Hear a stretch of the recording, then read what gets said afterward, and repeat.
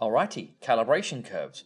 Well, this is strange because twice the calibration curve has come up in this unit. So there's the atomic absorption spectrophotometer. Let me just clean this diagram up from the previous video. And you'll see that as the light comes in, it gets absorbed by the chemicals. And so a fainter ray of light comes out. And that's called absorbance. That seems to make sense. And you think it would be quite straightforward. All you'd have to do is measure the intensity of the light coming into the flame, and that's traditionally called I sub 0, and compare that to the intensity of the light that makes it through the other side of the flame. And that's normally called just I. But this is chemistry, and it isn't quite as simple as that. Almost as simple as that.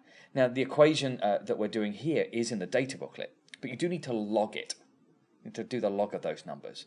And the equation will continue because it also equals E, L, and C. So let's take one of those at a time. Let's go backwards. C is the concentration of the chemical that you're shooting through the machine. L is the path length, the length that the light has to travel through that flame. And E, well, that, confusingly, is the molar absorptivity coefficient. Oof. So hopefully they'll just give you that, or they'll give you the other numbers and you can work it out. It is, of course, a constant. Nothing's ever that simple either, is it? It's a constant for a certain chemical, a certain element, at a certain frequency. So it's only a constant as long as you don't change the element or the frequency of light.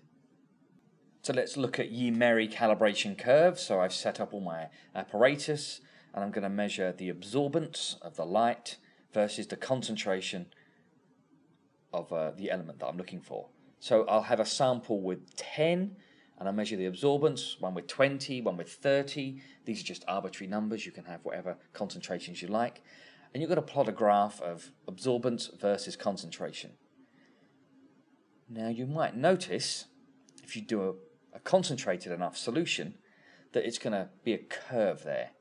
And the IB wants you to know that the straight part of the line is the most reliable. So that's the part you should be able to use. Once it curves round, that's going to be less reliable data that you're going to get there. So I'm going to draw two lines on here. So what was the question? So the question is, if I have an absorbance of 0.2, what was the concentration of the element in my solution? And it looks like it comes out about 13 milligrams per decimeter cubed. And the IB continues.